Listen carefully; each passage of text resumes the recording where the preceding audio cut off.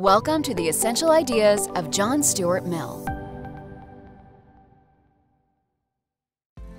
Mill lived and wrote during a time when there was increasing interest in socialism as a solution to the perceived problems in market economies like Britain.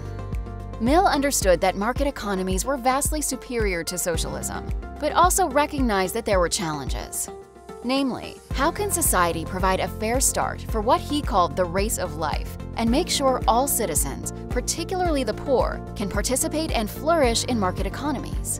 Mill's solution, and one of his defining contributions as an economist and philosopher, was widespread and mandatory education for all citizens. He believed that basic education, like the ability to read, write, and do computations for all citizens, would provide them the necessary building blocks to fully participate in society. Mill also understood the limits of government and warned against a state monopoly in providing education. Instead, Mill argued that people needed choices in their education and that there should be wide-scale competition in the delivery of education.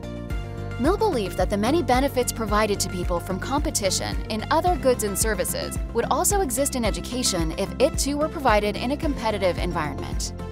For Mill, widespread education was the mechanism to afford all citizens an equal opportunity to flourish in the economy. For more information on John Stuart Mill, visit essentialjsmill.org. And to learn about more essential scholars, visit essentialscholars.org.